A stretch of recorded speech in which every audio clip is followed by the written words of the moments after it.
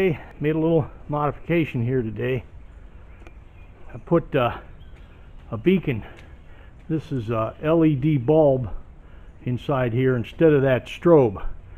I don't know that it's brighter than the strobe, but they say they're more noticeable, and so it gives kind of a bluish light, but doesn't take much power to run it.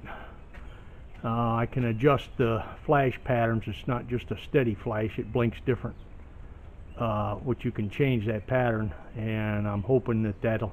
I could put an H1 bulb in there too, which is a halogen bulb, which is really bright. It's a lot bit brighter than that thing, but they say those aren't as noticeable as this, so I'm going to try this for a while and see how it works out. It's driven by a flasher unit that's down in here. I would guess you can see those lights blinking on there, and that's the flasher unit that's controlling it. And by putting a switch on one wire, you can change the flash pattern, but those red lights show you what the flash pattern is. Also, I should say, if anybody ever buys this airplane, why, these are ground wires here and here. That's where most of the low tension things on the aircraft are grounded, on these two screws here, back here. A lot of the things I did on here had to do with the consideration of fire and stuff, because for instance, this on the starter motor wire is a big heavy wire, and you might say, well, why didn't I put the relay back here? Then I'd only have to run small wires. But I did that because I wanted the battery in the front anyway, and also I kind of thought the chance of fire, if there's only one wire that's hot between the relay, which is mounted underneath the back or underneath the front seat, and if this wire is dead all the time, there's a lot less chance of fire or a big short if there was an accident or something like that. So that was the purpose of that. So anyways, that's the deal with this. Now, somebody else was asking me about how I mounted the radiator. I mounted it onto this tube right here, which kind of braces the tail boom. I made clamps, which is just basically drilling a 1-inch hole through a block of aluminum, or 2 blocks of aluminum that are screwed together.